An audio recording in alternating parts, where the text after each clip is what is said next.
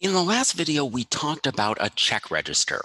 And so a check register is you making a list of all of the money that comes in and out of your checking account so that you know exactly how much money you can spend out of your account.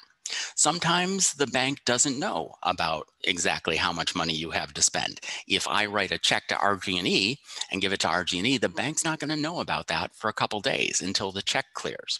So I want to make sure that I know how much money I have to spend, even if the bank doesn't know. And so one of the important ideas that we're going to talk about in this video is the idea of reconciling. So reconciling in the real world means two things agreeing with each other, two people coming to an agreement about something that they disagree about, is they're reconciling their differences. What we mean here is that I want to reconcile my check register, which is how much money I think is in my checking account, with my monthly bank statement, which is how much money the bank thinks I have in my account.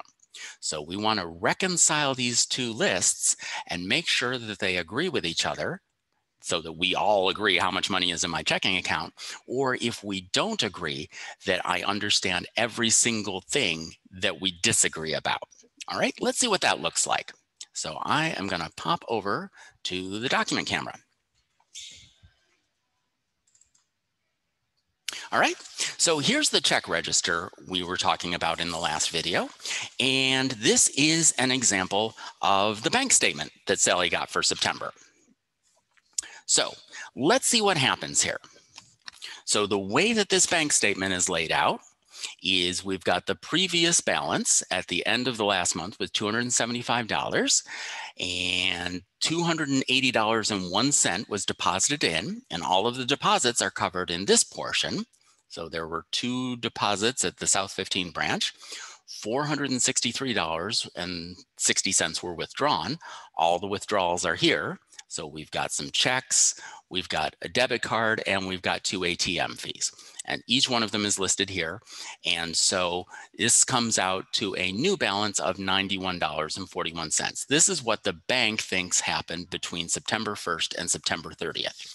So let's reconcile that with our check register, which talks about all of the money that we know that came in and out of the account during this time. All right, so we have here a deposit of $144.01. So a deposit of $144.01 is right there. So I am going to put a check mark right there and a check mark right here to say that that is in both of these accounts. All right. Do I have a deposit of $136 on September 5th? Let's see. Deposit, I think it was on September 2nd, I deposited $136. They didn't put the money in my account until the 5th, but in any event, it was a deposit of $136. So that's checked off as well. Let's look at all the withdrawals. So on September 3rd, we had check 301 for $15.78. So I find 301 on my register, 1578. So that's on both of the lists. Check 302 is for $375. Here is check 302 for $375. How about check 303 for $27.32? 303 for $27.32. All right. Did I make a debit card withdrawal of $3.50 on the 9th? Absolutely. The place that they said, everything lines up. So you can see that the bank and I are agreeing about all of these things that happened during the month, which is very good news. All right. On 9/16, I withdrew $40 and there was a $2 bank fee. Did that happen over here? I remember us talking about that in the last video. All right. So all of those things that happened in the bank statement, I agree that all of those happened.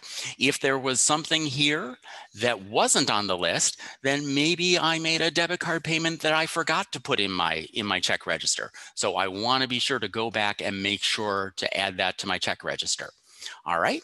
Now let's look at the other things here, because there are some things that happened here that aren't on the bank statement. All right, so I wrote a check to buy these jeans for $43.72. I made a debit card payment to buy some ice cream, and I deposited some extra money. So that is something that happens in my check register, but not on the bank statement. So what I'm going to do is I'm going to take my reconciling worksheet.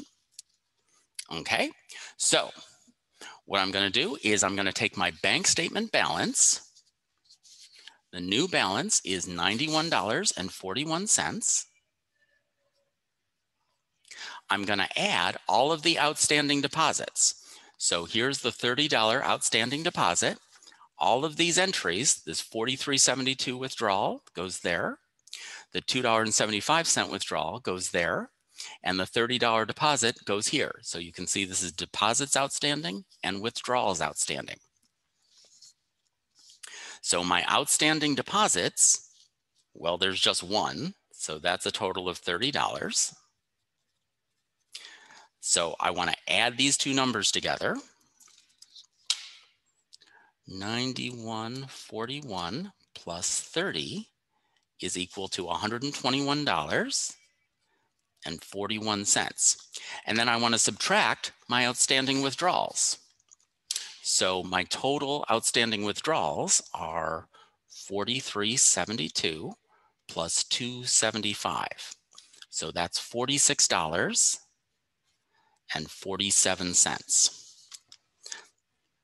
$46.47 is my total outstanding withdrawals. And then I subtract C minus D, 121.41 minus 46.47. So that's a total of 74.94. All right. And so that total amount is what I should have at the bottom of my check register. Let's check. So at my checking register, I come down and my total down here at the bottom is 74.94, just like I saw at the bottom of my reconciling worksheet. Okay, so I have just reconciled my check register with my checking account statement. So there were a few things the bank didn't know about that I needed to make sure that when I added and subtracted them, that I now know that I have the same amount of money that the bank thinks that I have. So that means I did a great job, or Sally did a great job of doing her check register, because she didn't forget anything when she made any payments or made any withdrawals. She registered every one of them in the check register. So that was awesome of her. And because she has that kind of discipline, that makes it really unlikely that she's going to have any problems with overdrafts, because when it comes time for her to spend something, if somebody says, do you want to go out to lunch, or, do you want to buy something, this thing that costs $80, then Sally can look at her check register and say, you know what? I don't have $80 in my account right now. Even though